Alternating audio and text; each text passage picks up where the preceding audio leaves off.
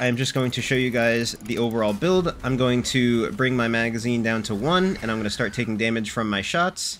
And I'm going to go and melee one of these Thrall here.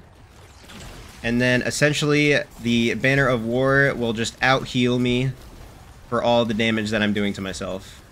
You could see that the Banner of War charge up on my left is at ×4. Me getting kills is just overall increasing the time that I have it up, and I can have it up infinitely. And I can keep it up as long as people are in my well. This little outside aura around me, you can see the green ring. As long as people are getting kills inside of that, it will always be up. And I'm just going to just shoot randomly into the sky. And you could see that essentially the Banner of War is out healing the damage I am doing to myself. So, and this bullet also deals just an overall shit ton of damage. So it's going to be very strong and high in PvE content.